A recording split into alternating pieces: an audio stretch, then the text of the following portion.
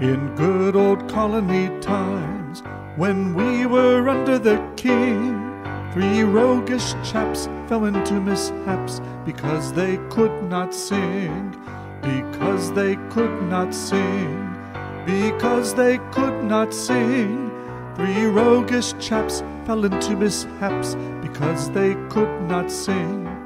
The first he was a miller, and the second he was a weaver, and the third he was a little tailor. 3 roguish chaps together, 3 roguish chaps together, 3 roguish chaps together, and the third he was a little tailor.